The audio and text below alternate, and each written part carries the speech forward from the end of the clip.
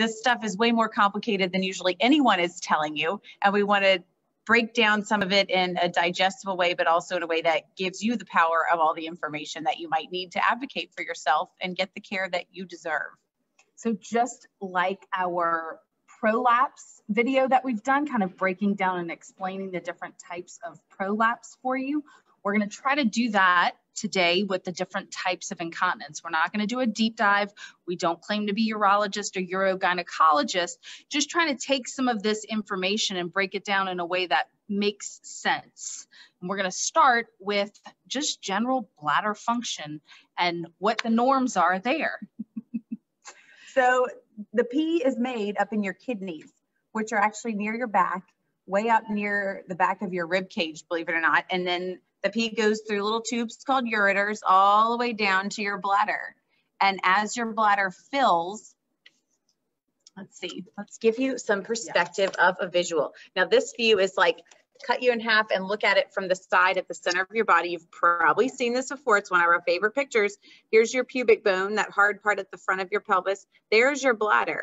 So it's nestled way down in the pelvis. Uterus kind of sits nicely on top when everything's in the right place. And there's the bowel, the rectum. So bladder right here is what we're focusing on right now. And as it fills with urine, it has to grow. And as it fills, it lifts up a little bit out of the pelvis to allow room to fill, much like the uterus lifts way up out of deep in the pelvis as it grows a baby. So the bladder also lifts up and out as it fills. And normal bladder capacity is 16 to 24 ounces of urine. And then your body tells you, oh my gosh, I need to pee as it fills. And if none of this is in trouble or not working right, you sit down the potty, you relax all the muscles down here.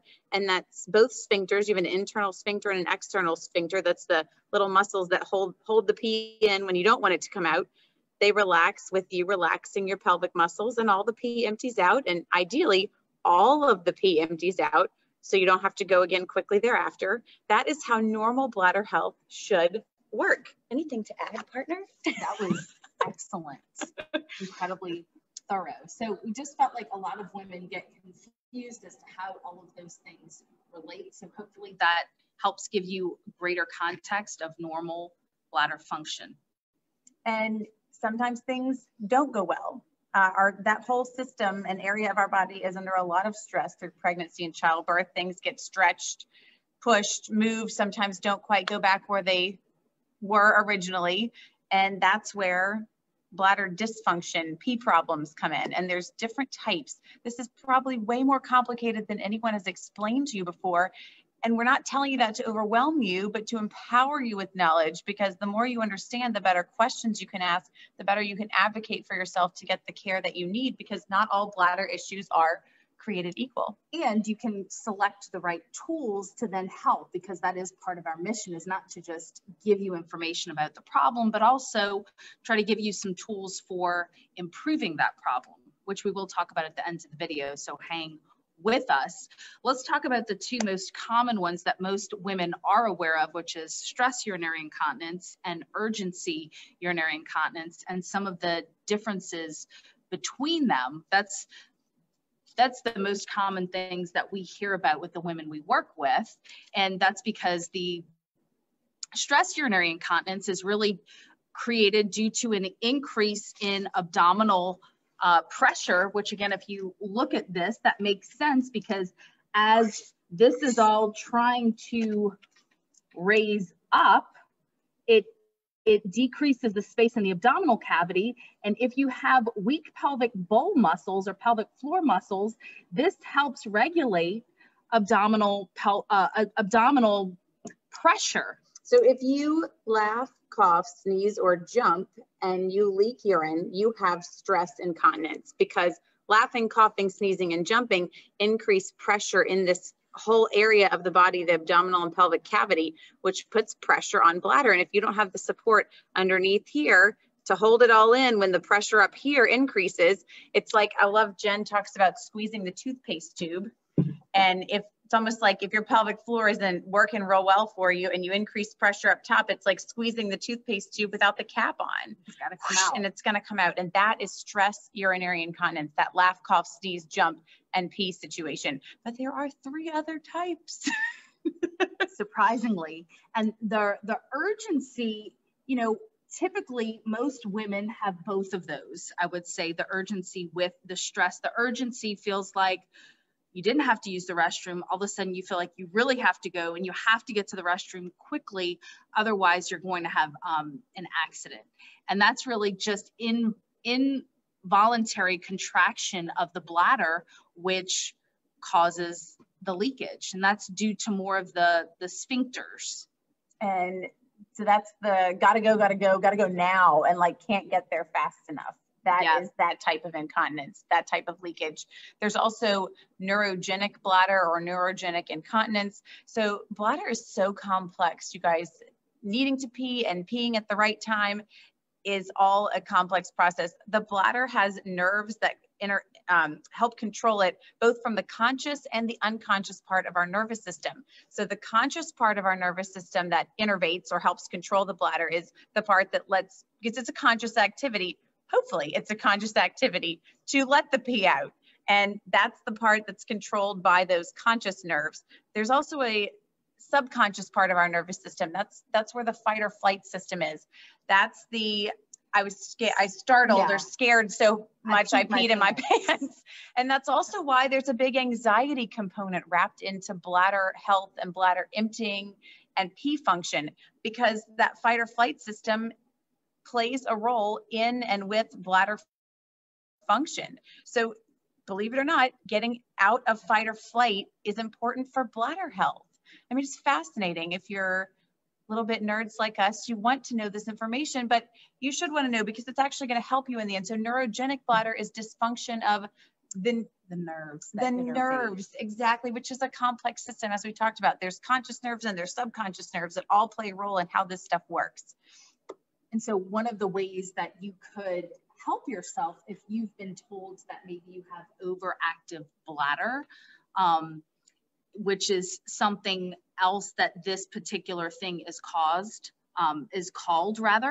you could utilize our 90-90 decompression, which we talk a lot about for back and hip discomfort, but that 90-90 also does a great job of decompressing your vagal nerve, which controls fight or flight. It regulates whether or not you're in that rest and digest or fight or flight. Yeah. You want to be more in that rest or digest. So elevating your legs, as we show in that 90-90 above your heart, is a vagal decompression, and it's going to alleviate anxiety and that fight or flight system. So we'll drop that in the comments below. Actually help the neural piece of bladder dysfunction. So cool, right? Like knock out a whole lot of things all with one technique. You have personal experience with this one. This is overflow incontinence, and this is really a blockage in the tube that you pee out of that causes this. So this is similar to the view we just showed in the textbook. This is from the side. The little red is bladder, yellow is uterus, green is rectum, and this is the pre-baby situation. And then, as you know, Jenn is living with prolapse of all 3 compartments, which means, so here's where bladder ideally is, and you see this nice little tube here. This is where the pee is supposed to pass out of, this red line. And what happens when there's prolapse, specifically of the bladder or cystocele, is the bladder's kind of fallen back and down. And where is that tube? Where is that nice little line that's straight and open and unencumbered? It's kind of not there. It's kinked, it's smushed, it's pulled on, it's crooked. And that is a blockage of the passage the pee needs to take to get out of the body. And that's what this last type of incontinence is about.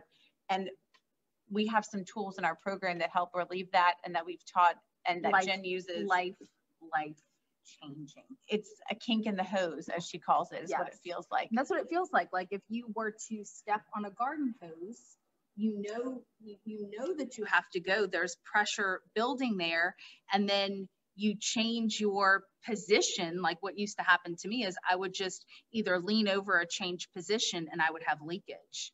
And that's the overflow incontinence, because that change in position would then alleviate some of that pressure and that kink in the hose, and then whoop, you know, hello, surprise. Because it was full and it was ready to come out. And even though she could feel that, she wasn't able to empty because of that kink. I mean, you know what happens to a garden hose, get that twist, ain't nothing coming out. So that's what all this stuff feels like. And it is complex.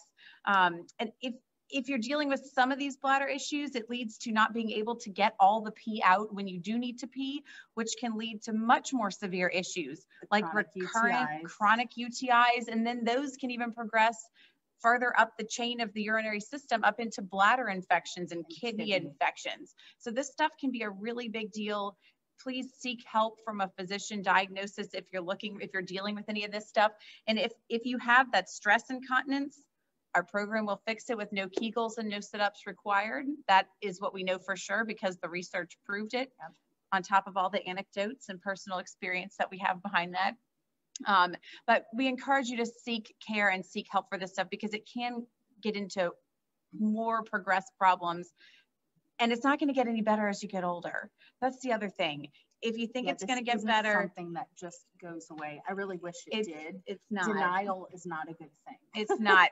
So if you're having a little bit of leakage now and you're like, maybe it'll get better, it's not bad enough that you really want to do anything about it. Just remember us and call us when it does get worse, because we'll still be here talking about pee and poo and pelvises, and we'll be ready to help. Reach out with your questions, ladies. We are here. Our hearts are in this. We are personally invested in your results and want you to feel your best.